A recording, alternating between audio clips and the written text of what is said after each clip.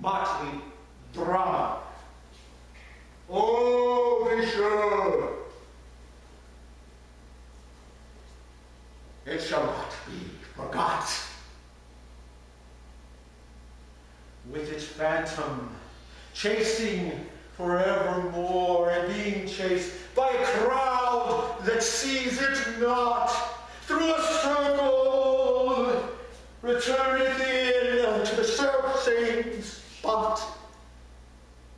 Oh, the madness, more the sin, no, the horrors, the soul of the plot.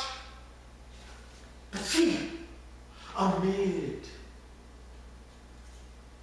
the mimic rout, a creature in shape intrude, a blood-red thing that rides from without the scenic solitude.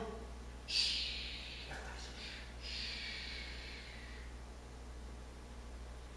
It rides. It rise. Immortal pangs. Boom! Everybody say boom! Come on, over here! Oh, boom! And the angels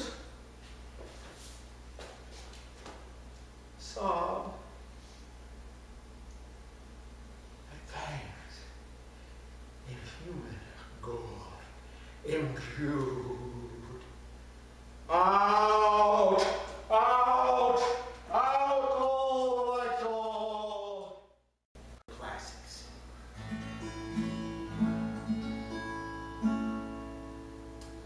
My boss has got me over a barrel, that's for sure.